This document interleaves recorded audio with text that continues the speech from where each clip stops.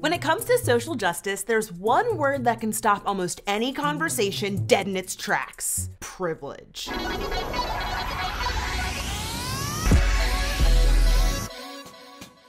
If you've ever stumbled into a conversation about racism, you've probably heard the phrase white privilege, which has been ruffling feathers since the phrase became commonplace in the 1960s. The concept of privilege isn't limited to race, but when it's brought up, no matter who you're talking to, too often the response isn't very friendly. Privilege?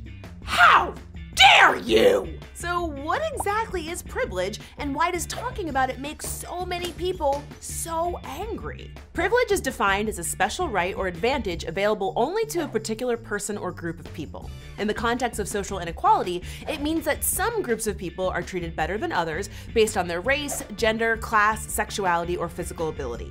Now here's the thing about privilege. Everyone has it. You've got privilege! You've got privilege! We've all got privilege! So for example, as an able-bodied person, I've never struggled to find a bathroom that I can comfortably access, or gone out to lunch with friends to only realize that I can't find a parking spot to get into the restaurant, or even fit through the door. When I turn on my favorite show, I can watch and enjoy with ease because I don't require captions or descriptive narration, which too many shows don't have. So why does talking about privilege make some people angry? I think there are a number of reasons why privilege can be difficult to talk about. Number one, when people hear the word privilege, it feels like they're being blamed. When we use privilege in everyday conversations, we hear phrases like, X is a privilege, not a right. So the vocabulary makes it seem like it's something that you don't deserve. Combine that with the fact that conversations about social inequality tend to be very passionate, it's easy to understand why someone might be upset when check your privilege comes up. No one wants to be the bad guy, and for some people, the concept of privilege feels like they're being blamed for something that's out of their control. And when you think about it that way, sure, that's bound to make someone angry. Number two, privilege makes people feel guilty. Talking about privilege is not meant to make you feel guilty. Guilt isn't productive. Acknowledging it isn't about shame, it's about challenging the system that perpetuates inequality. The existence of privilege isn't my fault or your fault, but understanding and acknowledging it is an important first step in working to make a world where these obstacles don't exist. However, ignoring the problem or refusing to acknowledge the problem exists just allows it to continue and thrive. Number three, anger is a defense mechanism. For some people, talking about privilege feels like they're being attacked, or worse yet, that their privilege is going to be taken away. In reality, privilege describes things that everyone should experience. For example, as a straight person, I don't encounter people passing judgment when I'm affectionate with my husband in public.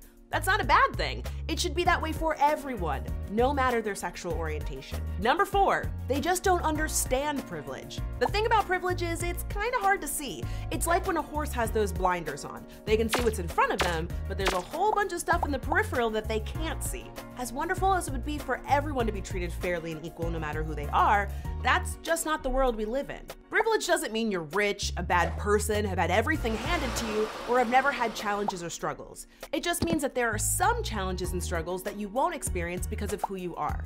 So when you've lived your whole life with something, it's hard to understand what it's like for those without. Now, it's impossible for me to guarantee that every time privilege is brought up, it's justified, or that everyone talks about these issues in a responsible way that's free of name-calling or personal attacks.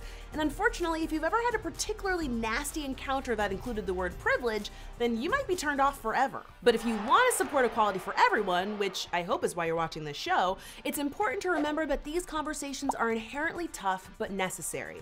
And the discomfort or anger you may feel when talking about or understanding or acknowledging your privilege pales in comparison to the oppression that those on the other side of the coin deal with every day. So have you ever had difficulty talking to someone about privilege? Or maybe you had trouble understanding it or even acknowledging it? Tell us about it in the comments below, and we'll see you next week right here on Decoded. In our last sketch, we revealed the secret training camp for social justice warriors. Here's what you had to say. You're right, Nick. There's nothing wrong with poking fun at yourself, but there's also nothing wrong with standing up for the rights of everyone. Uh-oh, Lugamo, you are onto our secret plan! You know what, Naruto? I also support freedom of speech, but saying that you're offended or sharing how you feel about something is not inhibiting your freedom of speech. Freedom of speech does not mean freedom of consequences.